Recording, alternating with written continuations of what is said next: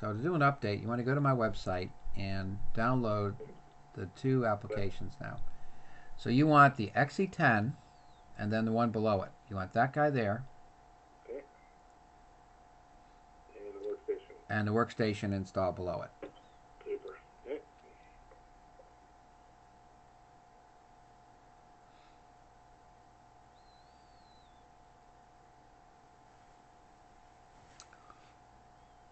The workstation one is a little longer because it has Crystal Reports 15 inside it. Gotcha. So it's got more, and it's got the BDE, it's got a couple things. So it's trying to help for a new workstation all the way through. So that's why it's a larger file than the regular update. Okay.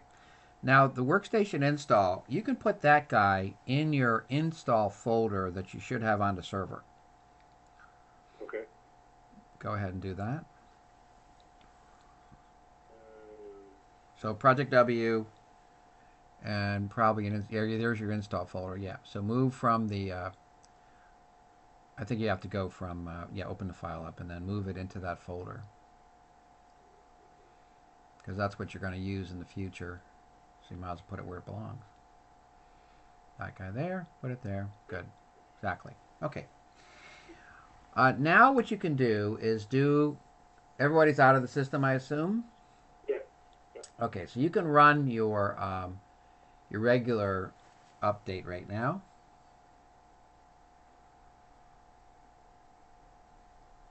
On 7.0. And the password is the same password as before. Do you remember it? Yep. And then you just go ahead and run the install. Let it do its thing. Up, up, up, up, up. Now, the next thing would be to run the run project system to let the update do its normal thing, like you would normally after an update. And it does a copy thing, and then you run it, and then it goes through the update process.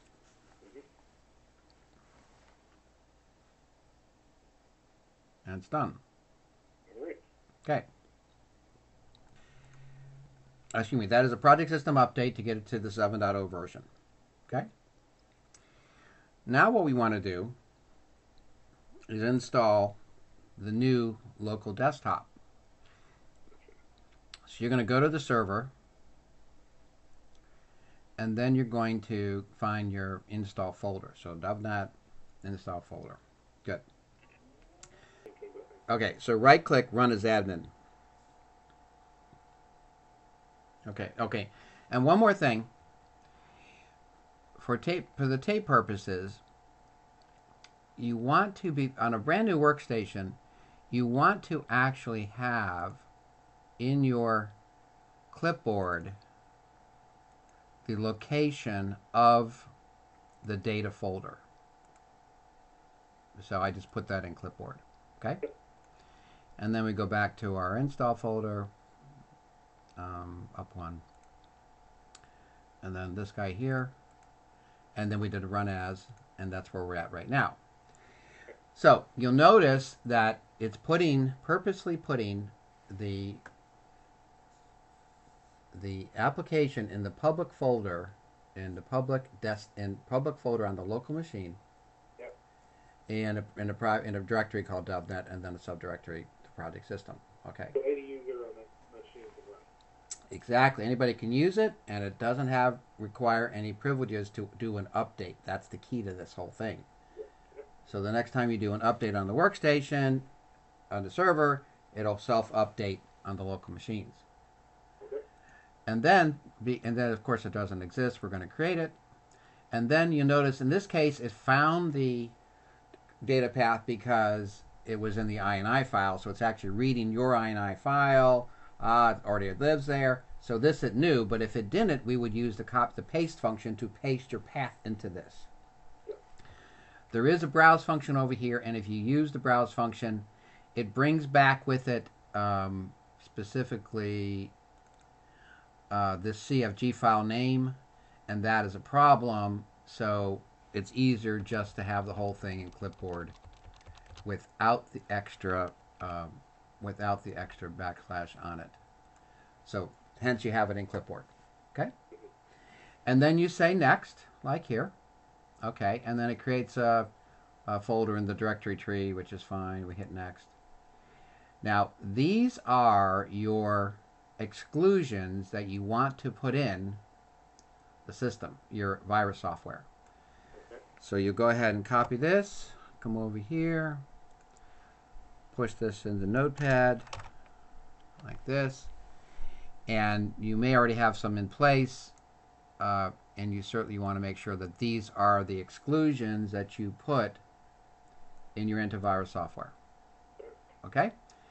And then you go ahead and say next, and it goes ahead and does this little thing, which is create everything and create the icons. Okay. Now, you'll notice a new shortcut here, and it says public because it's in the public folder, the public desktop folder of this machine. Yeah. Now, if this were a terminal server, it would be a public in the public folder of a terminal server. Okay?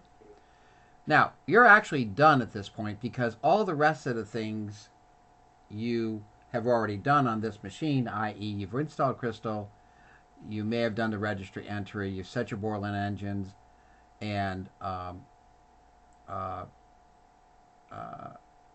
it lets you see the PDF and then configure the BDE. Now, for purposes of this tape, I'm going to pretend we have not done those things. So now, It's a Windows 7 machine, just so you know. this is 7? Yeah. Configured as a... Okay, it doesn't really matter. So now, are you using 15 or 11.5 on this machine?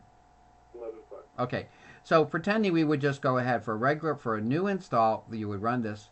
Now, this entry really doesn't matter, but what this is on a Windows 10 machine is it corrects the font problems if you've enlarged your fonts. Okay? Yeah. And we're not going to run that on this machine. We're going to install the Borland engine. That's fine. We want it to show the PDF. That way you can see the configurations you're trying to set. And then it's going to run the BDE engine to configure it. So we hit this guy here, and now it starts doing its thing, which it goes ahead and installs Crystal. Now this has already been there, so we're going to hit cancel because we don't need to redo it. And then it goes ahead and installs the Borland database engine. And again, we don't need to do that because that's already been finished on your side. And then it brings up the configurer, and it brings up the PDF so that you can see your configuration. And then if we were to slide this down like this, we could go back to our BDE executable. Where is that in Well, hold on a second. You're looking at two different things. We'll just maximize that. There you go. Now that will make a little more sense. Okay, here we come over to this guy. And then we go ahead and set these configurations like you normally would, which is to come over here, click on this, click on that guy. And remember, we did run as administrator. That is an important point because if you don't, it won't properly do the thing. So those things did not get changed. Come over here to this guy, and then we've got true. We have our 100. We have our 5 BDE, and all the rest of this is fine. Okay. Interesting. Your machine, it didn't set anything back. On my machine, it actually... because of the Windows 7, probably. Okay. So that is... Now the last part would be, this thing is ready to go. We should not have to do any modifications. I.e., if we opened up the properties, you'll notice that it is using the executable prod.sys right there. Okay. And it's got the data path already declared, like so. And then there are some additional parameters you could... Winder is in place. And then Crystal 11.5 is there. If for some reason you have to do 11, you could downgrade that to 11 right there. The installed parameter tells the system this is an installed version. That triggers a couple update processes. This music here is about... there's a space, so it's not actually active. But on some terminal servers, it'll pass the beeps back through the audio system if they're not passing, it uses a tone versus an actual beep. And then this no kill process there is again for terminal services, so that you can not check for duplicate processes running. And then you have your ability to set your user ID and login ID if you're using enhanced security.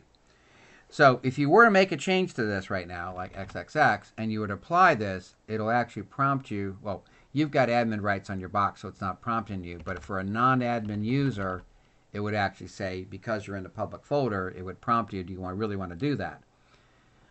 On a local machine, yeah, you can save the user ID in there, but on a non-local machine, you would not want to save the user ID in this public shortcut. So now we can simply double-click, like so, and it is running the 7.0 version. Go ahead and log in. Okay. And now you're up and running the 7.0 version locally on this machine, yet the data is up on the server. Question. Go. With this now running a local program, would doing something like a VPN over the internet make it slightly quicker? Yes, it will. If VPN is fast enough to let the data work across it, the answer is yes. But that is going to be a quick, big question if the VPN is fast enough, because if it's still the internet speeds are the limiting factor there, but this will improve the VPN connection. That if you were using VPN, this, because it's a local exe copy now, the answer is yes. You might be able to get through it with the VPN functionality. It worked previous, but it was slow. Yep, pokey. So this will definitely improve it because you're no longer bringing the exe down. It is now local. Gotcha. Now, one of the functionalities that was very important and very difficult to make work, but I finally figured it out after about 50 hours of work, is the update process. So I can now force an update with this increment local counter here. And what that does is it sees, you see now I have a 3 version, and your local machine doesn't have a 3 on the end.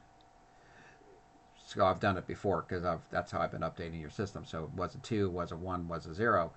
So by doing this, if we force an update, this is what the user gets. And if I've done my job right, I public ... This should run project system. The old run thing comes up now because it's going to run it. Notice itself went away. It does a copy, and then it closes. So now, if we run this guy here, you would have already got the update message. So it now knows it's on the 3 version. Okay. So this is a happy camper. Awesome. Okay? Yep. Thank you very much. Thank you, sir. And you have a great day.